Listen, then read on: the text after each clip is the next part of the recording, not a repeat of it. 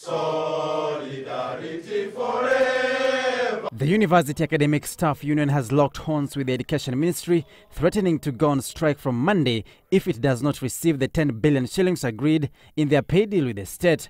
The union accusing the government of insincerity for insisting it will honor the CBA in two phases. At 8 o'clock, gather in your respective meeting points in the universities to start a massive withdrawal of labor.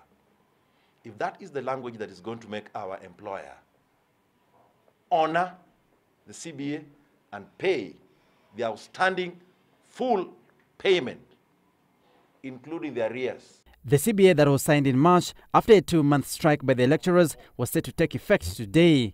In a statement, however, Education Cabinet Secretary Fred Matiang'i says the CBA straddles 2 financial years and the money will therefore be paid in 2 tranches.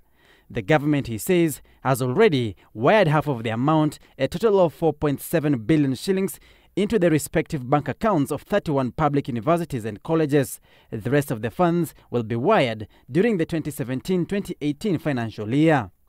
Matiang'i has appealed to the lecturers to withdraw its planned strike, encouraging its members to go on with their duties uninterrupted. Several universities were closed earlier this year as the lecturers downed their tools to agitate for the pay deal. Sam Ogina, Citizen Weekend.